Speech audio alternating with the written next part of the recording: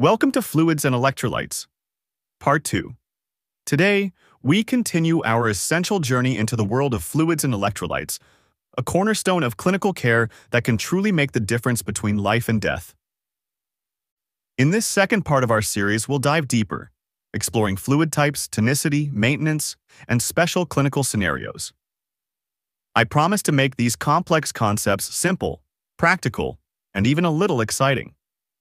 By the end of this session, you'll be equipped to make safer, smarter fluid management decisions for your patients.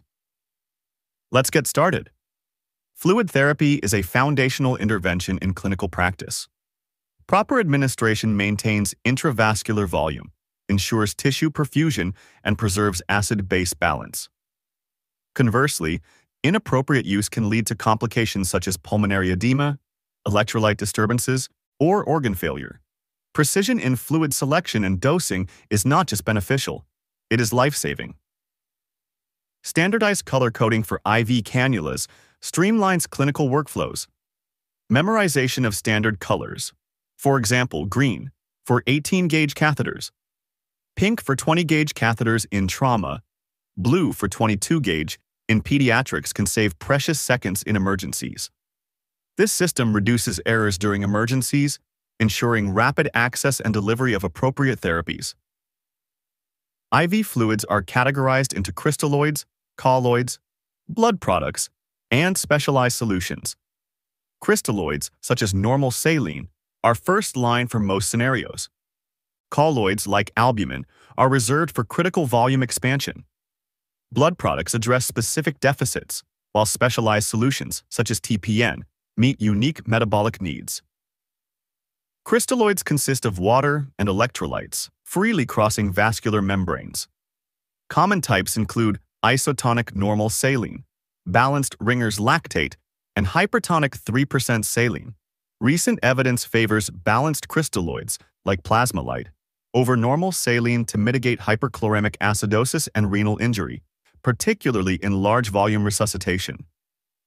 Colloids contain large molecules, such as albumin or hydroxyethyl starch, which increase oncotic pressure and retain intravascular volume. Indications include hypoalbuminemia or refractory hypovolemia. However, synthetic colloids carry risks. Starch solutions may impair renal function, and albumin is costly. Continuous hemodynamic monitoring is essential to avoid volume overload. Total parenteral nutrition, or TPN, provides complete nutritional support for patients with non-functional gastrointestinal tracts. Lipid emulsions prevent essential fatty acid deficiency. Hypertonic saline and mannitol are niche agents. Hypertonic saline for severe hyponatremia or cerebral edema, and mannitol for reducing intracranial pressure. These fluids demand meticulous monitoring to prevent complications. Careful electrolyte and blood glucose monitoring is critical with TPN. Tonicity dictates fluid movement across membranes. Isotonic solutions like normal saline maintain equilibrium. Hypotonic fluids, such as 0.45% saline, hydrate cells but risk cerebral edema in brain injuries. Hypertonic solutions, including 3% saline, pull water into the vasculature, reserved for critical cases. Always align tonicity with the patient's physiological state. Fluid therapy serves 4 objectives: resuscitation to restore perfusion in shock, maintenance to meet daily physiological needs, replacement of ongoing losses from vomiting or drains, and nutrition for patients unable to tolerate oral intake. Each goal requires tailored strategies to optimize outcomes. Daily maintenance fluids for adults average 25 to 30 ml per kilogram. Pediatric calculations follow the Holliday-Sager formula: 100 ml per kilogram for the first 10 kilograms, 50 ml per kilogram for the next 10 kilograms, and 20 ml per kilogram thereafter. Adjustments are mandatory in renal failure, heart disease, or geriatric patients to prevent fluid overload. Consider a 70 kilograms adult. 70 multiplied by 30 ml per kilogram yields 2100 ml daily, or approximately 87 ml per hour. For a 12 kilograms child, 10 kilograms at 100 ml per kilogram equals 1000 ml, plus 2 kilograms at 50 ml per kilogram for 100 ml, totaling 1100 ml daily, 45 ml hourly. These calculations are frameworks. Clinical judgment must guide final decisions. In hypovolemic or septic shock, administer a 20 ml per kilogram bolus of isotonic crystalloid, normal saline or Ringer's lactate, over 15 to 30 minutes. Assess response via blood pressure, heart rate, urine output, and mentation. If no improvement, repeat the bolus or initiate vasopressors. Timely intervention is critical to prevent irreversible organ damage. Burns require the Parkland formula. 4 ml multiplied by weight in kilograms and total body surface area burned. Half is given in the first 8 hours. In sepsis, early aggressive crystalloid resuscitation precedes vasopressors. For head injuries, avoid hypotonic fluids to prevent cerebral edema. Cardiac patients demand cautious, frequent reassessment to avoid decompensation. Calculating IV fluid drip rates is a fundamental skill for safe administration. The formula is drops per minute equals volume in milliliters multiplied by the drop factor, divided by time in minutes. Drop factors vary by tubing. Macro drip sets deliver 15 to 20 drops per milliliter. Ideal for rapid infusions. Micro drip sets deliver 60 drops per milliliter, providing precise control for pediatric or critical care. Mastering this calculation ensures accurate delivery, preventing under or overhydration. Always confirm the drop factor printed on the IV tubing before starting. Precision here is non-negotiable. Let's apply the formula to real-world examples. First example. A physician orders 1,000 ml of normal saline over 6 hours using a macro drip, set with 15 drops per ml. Step 1. Convert hours to minutes. 6 hours into 60 equals to 360 minutes. Step 2. Calculate ml per hour. 1,000 ml divided by 6 equals to 166.7 ml hour. Step 3. Apply the formula 166.7 ml into 15 drops per ml, divided by 60 minutes equals to 42 drops per minute. Second example. A patient requires 500 ml of dextrose normal saline over 4 hours via a micro drip set. That means 60 drops per ml. Step 1. Convert hours to minutes. 4 hours into 60 equals to 240 minutes. Step 2. Calculate ml per hour. 500 ml divided by 4 equals to 125 ml per hour. Step 3. For microdrip, drops per minute equal ml per hour, that is 125 drops per minute. In high-stakes emergencies, rapid calculations are essential.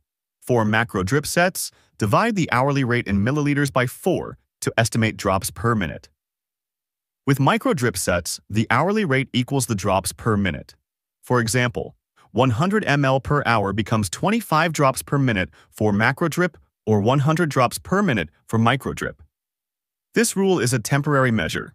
Always verify with precise calculations when time permits. These rough estimates are life-saving in the first moments, but should be corrected afterward. Avoid tunnel vision. Fluid therapy requires dynamic assessment. Tailor choices to the patient's physiology. Avoid hypotonic fluids in brain injuries, and hypertonic solutions in severe dehydration. Overcorrection of hyponatremia risks osmotic demyelination. Limit sodium correction to less than 10 to 12 millimoles per liter in 24 hours. In burns, over-resuscitation leads to fluid creep and compartment syndromes. For sepsis, balance early aggressive fluids with later vigilance for overload. Intravenous fluids serve 3 core roles: rapid resuscitation, electrolyte correction, and acid-base stabilization. Crystalloids, being cost-effective and versatile, are first line for most scenarios. Colloids are reserved for critical volume expansion. Blood products address specific deficits like anemia or coagulopathy. Mastery of these categories ensures targeted, evidence-based care. Crystalloids are classified by tonicity. Isotonic solutions, such as normal saline and Ringer's lactate, maintain vascular volumes without shifting water. Hypotonic fluids like 0.45% saline hydrate cells but risk edema in closed spaces. Hypertonic solutions, including 3% saline, draw water into the vasculature, reserved for severe hyponatremia or cerebral edema. Each type demands context-specific application. NS, or 0.9% sodium chloride, is isotonic with an osmolarity of 308 milliosmoles per kilogram. It is first line for hypovolemia, hemorrhagic shock, and metabolic alkalosis. However, excessive use can cause hyperchloremic metabolic acidosis and acute kidney injury. Exercise caution in heart failure or renal impairment, where sodium and fluid retention may exacerbate conditions.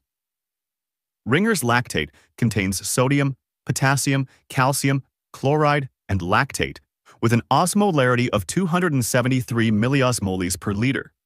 It is preferred for burns, trauma, and acidosis due to its balanced electrolyte profile.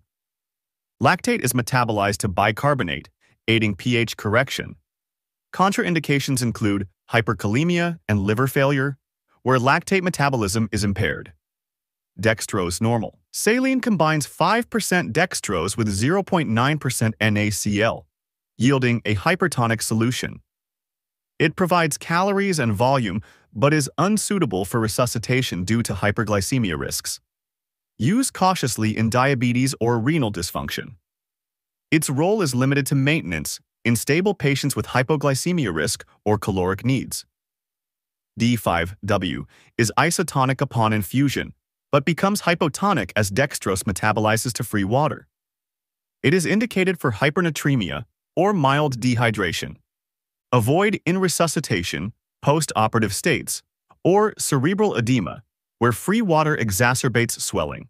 Provides minimal calories, 170 kilocalorie per liter, insufficient for sustained nutritional support.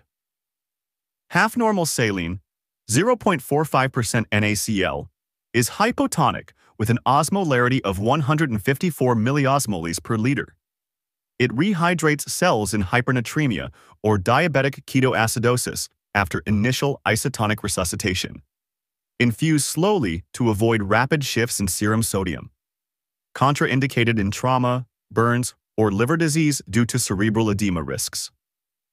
Hypertonic solutions, such as 3% and 5% saline, have osmolarities exceeding 340 milliosmoles per liter. They are reserved for severe hyponatremia with neurological symptoms or elevated intracranial pressure. Administer via central line to avoid phlebitis, and monitor serum sodium closely to prevent osmotic demyelination. Dextrose 10 to 50% solutions treat severe hypoglycemia, but require slow infusion to prevent vascular irritation. Hypotonic fluids, including 0.45% saline and post-metabolism. D5W, shift water into cells. Use them judiciously for hypernatremia correction or cellular dehydration. Avoid in patients at risk for cerebral edema, such as those with head injuries or hepatic encephalopathy. Rapid administration may precipitate dangerous fluid shifts. Mannitol, an osmotic diuretic, reduces intracranial or intraocular pressure by drawing fluid into the vasculature. Monitor for renal injury and electrolyte imbalances.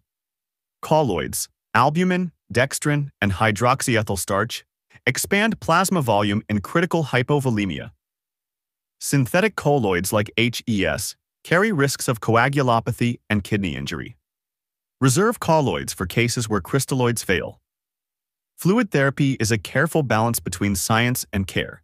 Here's what to keep in mind. Normal saline's chloride can tip the scales toward acidosis.